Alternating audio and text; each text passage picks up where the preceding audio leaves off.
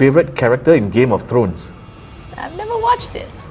You've never watched Game of Thrones? I don't have time to watch TV. Right. Yeah, okay. When I broke the world record with my college team, I think that was pretty special to me.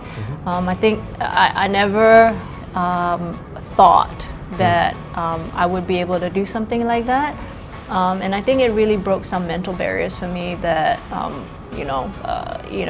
a girl from a small little country, given the opportunities and the right support, would be able to do something like that. That was pretty special for me. Most memorable quote by one of your kids? My son told me, "Mama, I never want to get married. I want to stay with you forever." Wow. I said, "Sure." Which son? I will remember that.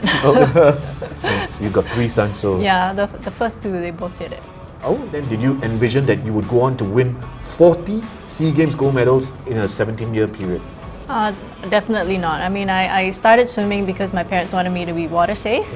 And then I just carried on because I really enjoyed being in the water. I enjoyed swimming. It was fun. Never ever thought that I would even be competing or even winning medals. Right, okay. So which are the 2 most important qualities that you've managed to teach all 4 of your kids? I mean, I think it'd probably be responsibility and respect.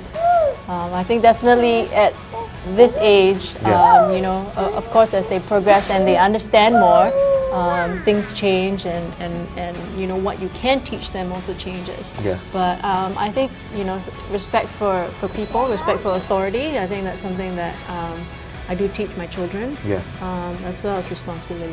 They're all excited looking at themselves in the camera and on the screen, and that's why